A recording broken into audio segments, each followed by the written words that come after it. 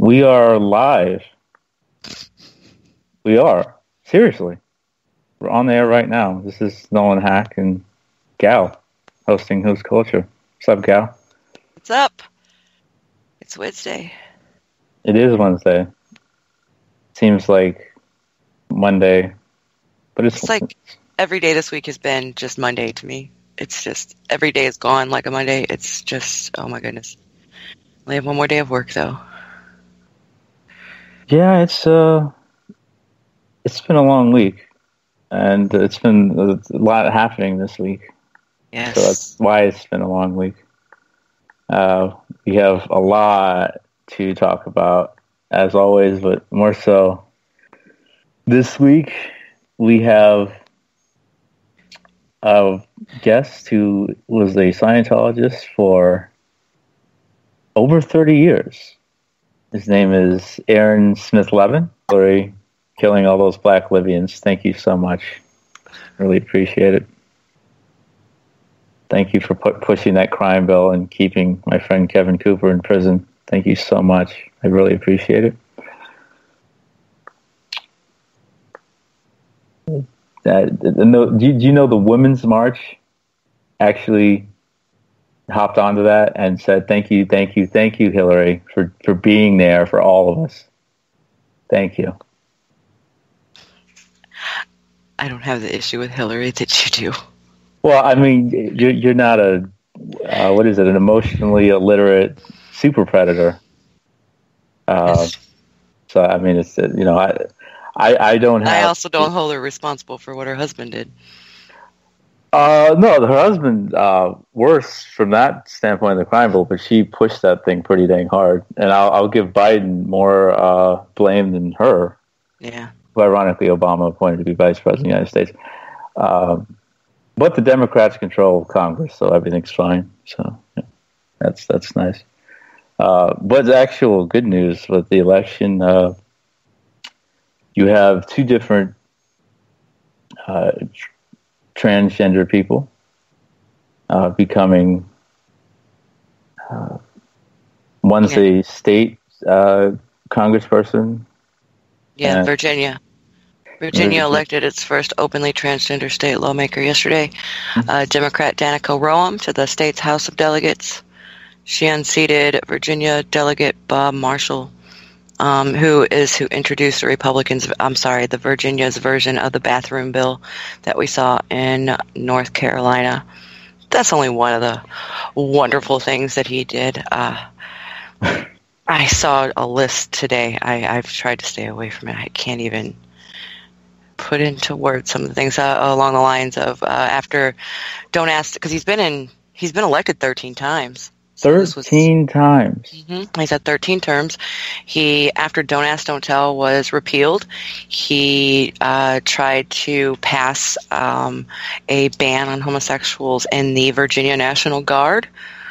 His quote was something along the lines of, I don't want to be serving, even though, by the way, he wasn't serving anything in the military. And he said, I don't want to be serving and have to get mouth to mouth and wonder if the guy next to me has performed sodomy 14 times in the last week. That is almost word for word the quote. I'm not going to say it's the exact quote because I saw it this morning, and it's been a long day. But it was along those lines. He is a horrifying bigot who was elected 13 times, but he is not elected anymore. Well, that is good. And I said the same thing last night. I hope to God Rome does not run for U.S. Congress, because once that happens, it's game over. Your soul is in the hands of the lobbyists and big government. So I hope she does a whole bunch of damage in Virginia and helps the people of Virginia. And that is great news that she was able to beat such a horrible human being who won 13 straight terms. And also Andrea Jenkins, first openly transgender black woman elected to public office. In a major city, too. Yeah, Minneapolis City Council. It's pretty big news.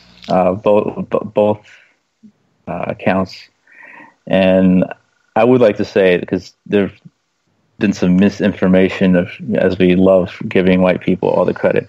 Thea Garrison, who is still alive, she was the first transgendered person to become a member of the state Congress. She was in the Massachusetts House of Representatives. She wasn't openly. I was going to say she wasn't open. Yeah, that's the difference. That's the difference with this particular election. So just want to give Thea credit for that and her bravery. But it was There were a bunch of firsts last night also. I mean, you have, there's a second in Virginia as well. You've got Democrat Justin Fairfax elected to become the next lieutenant governor. So he becomes the second African American to win statewide in Virginia. And then, I'm reading that. Let's see, Sheila Oliver, first black lieutenant governor of New Jersey. Mm-hmm. Viv Lyles, first black mayor of Charlotte, North Carolina. Yvonne Spicer was elected the first mayor of the city of Framingham, Massachusetts. Oh, first black mayor. Let's see. That'd be a pretty good feat to be the first mayor of a city, though. Yeah, I know. Something else. It says first mayor. That's why I was like,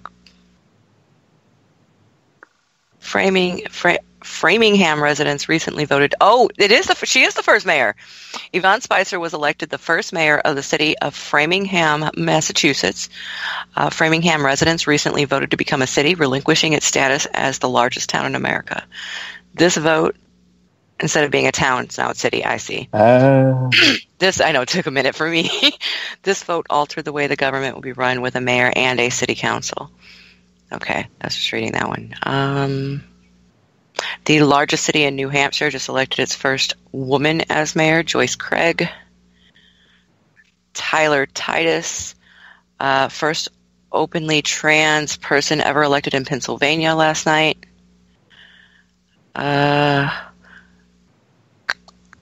Ravinder Bala, the first Sheik to be mayor of Hoboken, New Jersey. Tyler Titus was the first transgender person elected in Pennsylvania, by the way. Congratulations to Tyler. And a Libyan American becomes the first mayor of a Montana city. That is over in Helena, in the capital. That's something else. His name is Wilmot Collins. Yeah. Actually. Then two Latinas elected to the Virginia House of Delegates. What's up with Virginia, Charlotte? Because Charlottesville. Well, not just that, but those that had lost their right to vote due to a felony got their right back, and they actually voted. That helps. Because it's so gerrymandered. Florida, half of black males can't vote in Florida. It's 30% in Alabama. That's surprising. It's more. 50%. I'm sorry, 50% in Alabama. Okay, that makes more sense. Yeah. And then Jenny Durkin, first lesbian for Seattle, first lesbian mayor in Seattle. That'll be interesting. Their police are as bad as anybody's. And not the first woman. 92 years ago, there was a woman elected to the Seattle mayor as a Seattle mayor, but the second woman. It's been 92 years. 92 years. Melvin Carter, St. Paul. Oh, I think Melvin Carter was... Nope, that's a different person. Let's see. Made history by electing first first black mayor in St. Paul, Minnesota. Kathy Tran. She actually came to the U.S. as a refugee from Vietnam when she was an infant. She becomes the first Asian American woman elected to the Virginia House of Delegates. Janet Diaz, the first Latina member of City Council in Lancaster, Pennsylvania. Jonathan McCollar, the first black mayor of Statesboro, Georgia. Brendan Barber, the first black mayor of Georgetown, South Carolina. Mary Parham Copeland is the first black woman mayor in Midgeville, Georgia. Booker Gaynor, first black mayor in Cairo, Georgia. Kathy Murillo, first Latino mayor in Santa Barbara, California. Laura Curran, told you there was a lot of firsts last night. Laura Curran, first female county executive for New York's Nassau County. Lisa Middleton, first openly transgender person to be elected to a non-judicial office in California as a whole. Mazir Salih, first Sudanese American to join the Iowa City Council following her win on Tuesday. And I think that's all that I know of. That's a lot of firsts, though, for one day. That is not bad at all. And I think the fact that there is more representation, which we're going to talk about in a different form later on, in politics in the United States for transgendered people, that's huge. Absolutely. And I think it's extra huge that it's on the state level or the city level, which is where, ironically, you can not so much get the most done, but you have a much less chance of getting corrupted. And we have some brothers and sisters straight out of the motherland getting some seats in different areas of U.S. politics, so that's nice. In Montana, of all places, that's got to be an interesting travel, interesting set of circumstances to travel from the motherland all the way to Montana in the United States. I want to read more up on that particular story. Mayor of Helena. It's a black man. Go figure. But of course, then there's a state level problem, and my head has been turning in circles like I'm that girl in The Exorcist losing her mind. There's been all this celebration that the Democrats have taken back Congress, which is a positive because by comparison, it's just a better situation. But how much better, and does it matter as much as people are saying? And I found a graphic that I tweeted out a few minutes ago. For 26 straight years, Congress was blue. It was completely Democratic.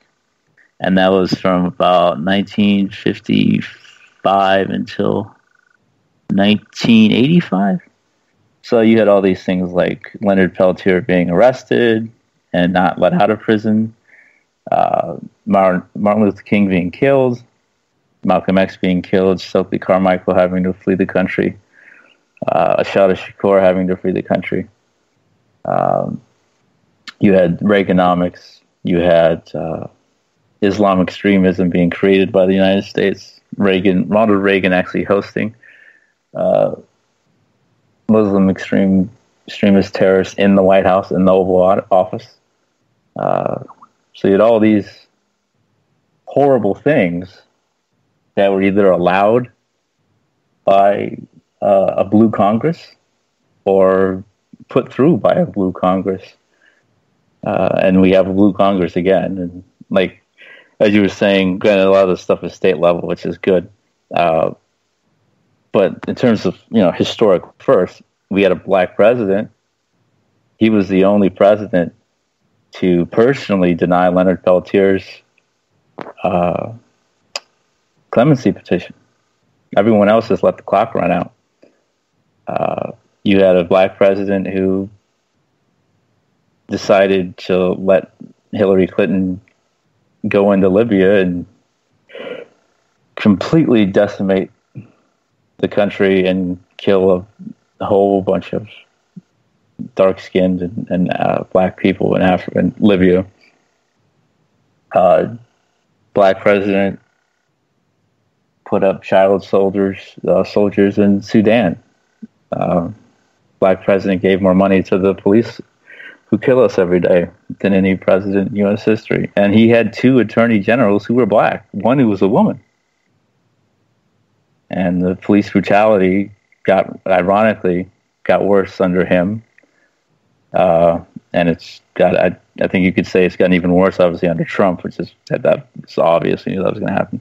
Objectively, it's not. It wasn't worse. It just got brought to the attention to the mainstream. The numbers have been significantly even over the last 20 years. Wasn't in the last couple of years of his presidency, didn't the numbers go up? No, they did not.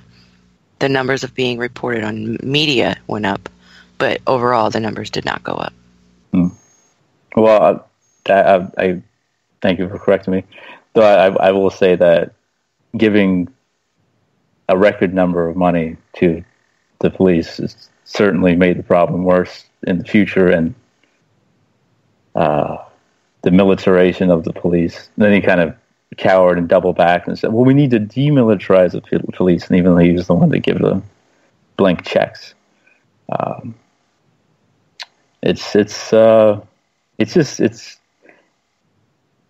Annoying would be one word that I use especially when I see black folks that just clamoring to the Democratic Party that has been murdering them since Andrew Jackson helped create it. Before that, of course, that was before the Dixie crossover.